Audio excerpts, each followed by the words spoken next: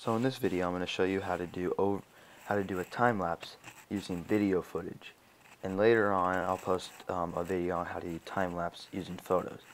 So first you want to have your footage already imported.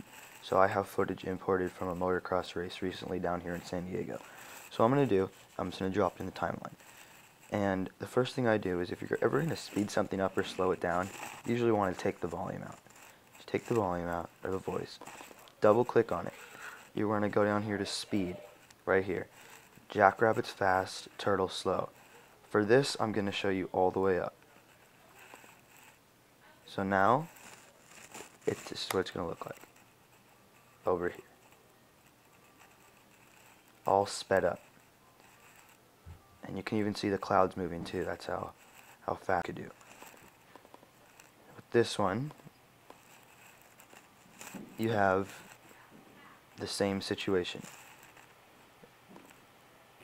But I'm going to take the volume out. And the guy stands out here for a while, but the clouds move the entire time. So I'm going to find the position that he turns around and drops the gate.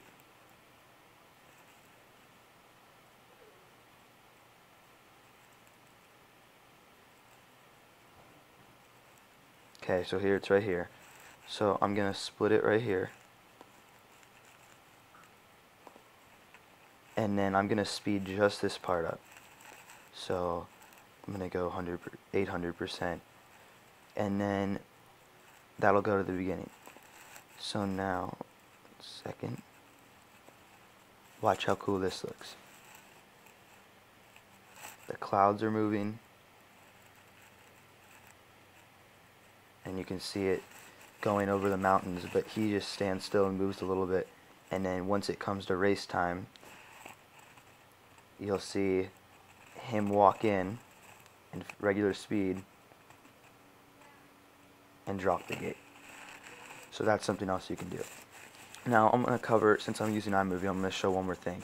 People have been asking me about color correction. So I'm going to show you, you go down here to info, you're going to go to video. So what you're going to want to do is, if you want a summer effect, like a warm, I like to turn up all these,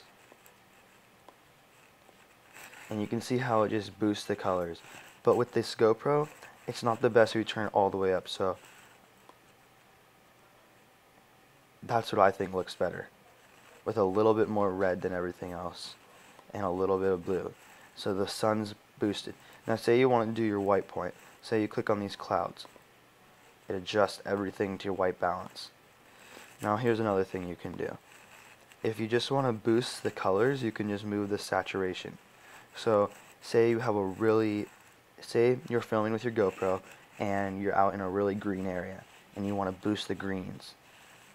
Just move this up a little bit and it'll boost the greens and blues. Now I like doing this whenever I film motocross in December, because there's tons of greens and bushes that are blooming, so it looks really good. Now you don't have to. Now with contrast, you don't really want to mess with this, because as you can see, it just dulls it. But if you do the saturation all the way up and the contrast a little bit, it'll only show really thick colors. Like you can tell, like look what it looks like without. Look at the clouds and the sky. Now look at it with the contrast all the way up. Just pops the colors out even more.